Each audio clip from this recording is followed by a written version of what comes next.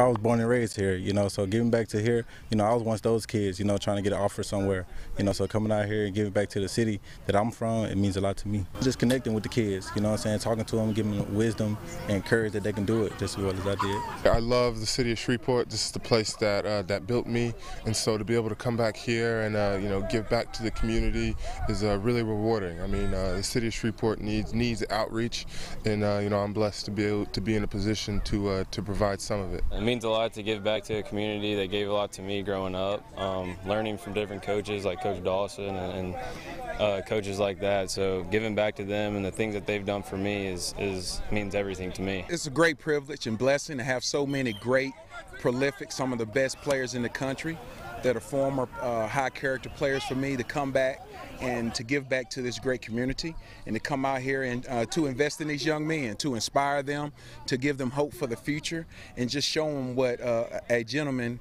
really looks like.